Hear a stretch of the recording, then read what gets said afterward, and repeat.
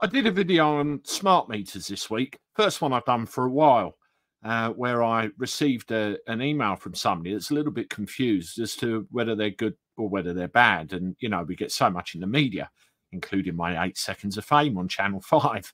If you're one that's not sure which way to go with smart meters, then subscribe to the channel. Have a look around what I've said about them and what other people have commented on. And, you know, form your own opinion. That's what it's all about at the end of the day, looking and deciding what you think's best for you. I can only tell you what I think.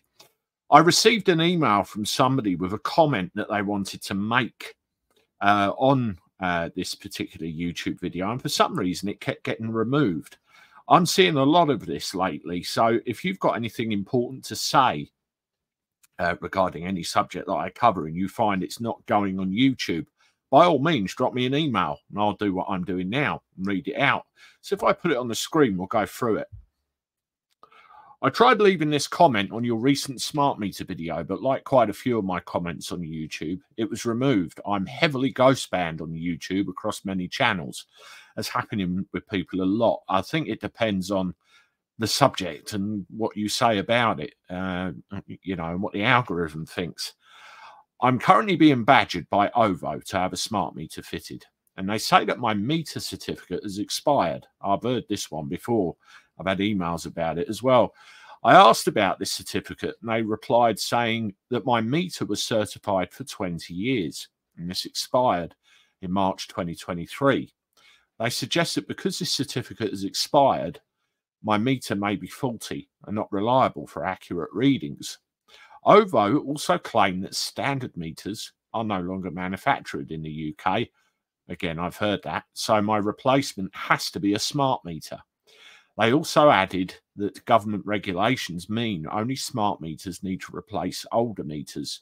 I replied saying that although some government regulations exist, regulation only applies to energy companies and not the customers. I also added this starting report from just before Christmas by the BBC, so there's a link there.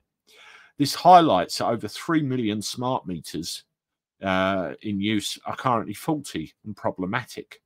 I've no reason to think that my meter is not accurate or working properly, but I prefer what I've got rather than risking taking a new meter with widespread problems. OVO hasn't replied as of yet, but I'm pretty sure that you and your audience would be interested in this information about how unreliable smart meters really are. Keep up your good work, Andy. Thank you very much. I intend to. Well, there you go. There's another one.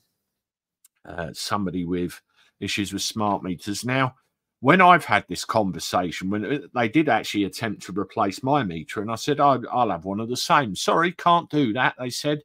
And they said that they are no longer manufactured. I know that in some cases they do still have a very limited stock of them, but I think no more are actually being made. I'm very willing to be corrected on that. If I'm wrong, by all means, drop me an email. With these smart meters, if you end up down that road, you can have them installed in what they call dumb mode, but in my view, what stops them from switching them on later on? You know, I've dug my heels in so far, but with government targets which aren't being met, I can see them getting a bit more mob-handed with this as time goes on. Let me know what you think about that, the rest of this video, and more importantly, this person's comment. It's very important that we all club together and give our opinion. I'll do a readout on this at some point. If you want to see a video about smart meters apart from this one, you do that one there. I look forward to talking to you again soon. Toodaloo.